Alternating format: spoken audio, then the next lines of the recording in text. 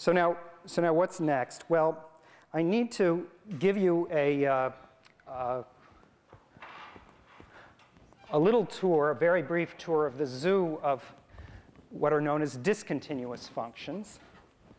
So sort of everything else that's not continuous. So the first example here,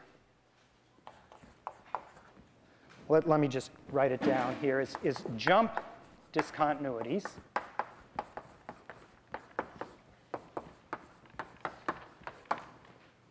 So what would a jump discontinuity be? Well, we've actually already seen it. The jump discontinuity is the example that we had right there. This is when the limit from the left and right exist but are not equal. Okay, so that's as in the example. Right, in this example, the two limits, one of them was 1 and one of them was 2. So that's a jump discontinuity. And this kind of issue of whether something is continuous or not is may seem a little bit technical, but it is true that that people have worried about it a lot. Bob Merton, who was a professor at MIT when he did his work for the Nobel Prize in economics, was interested in this very issue of whether stock prices of various kinds are continuous from the left or right in a certain model. And that was a very serious issue in developing the model that priced things that our hedge funds use all the time now. So left and right really can mean something very different. In this case, left is the past and right is the future. And it makes a big difference whether things are continuous from the left or continuous from the right.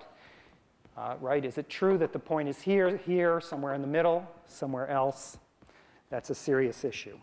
So the next example that I want to give you is a little bit more subtle.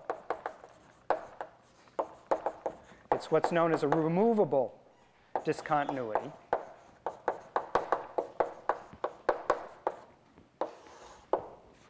And so what this means is that the limit from left and right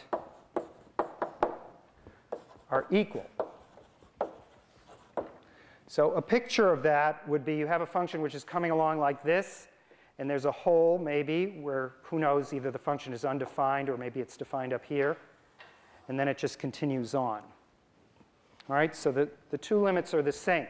And then, of course, the function is begging to be redefined so that we remove that hole, and that's why it's called a removable discontinuity. Now let me give you an example of this, or actually a couple of examples. So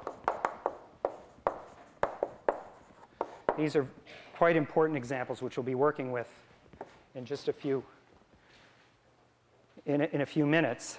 So the first is the function g of x, which is sine x over x, and the second will be the function h of x, which is 1 minus cosine x over x. So we have a problem at g of 0. G of 0 is undefined. On the other hand, it turns out that this function has what's called a removable singularity, namely the limit as x goes to 0 of sine x over x does exist. In fact, it's equal to 1. So that's a very important limit that we'll work out either at the end of this lecture or the beginning of next lecture.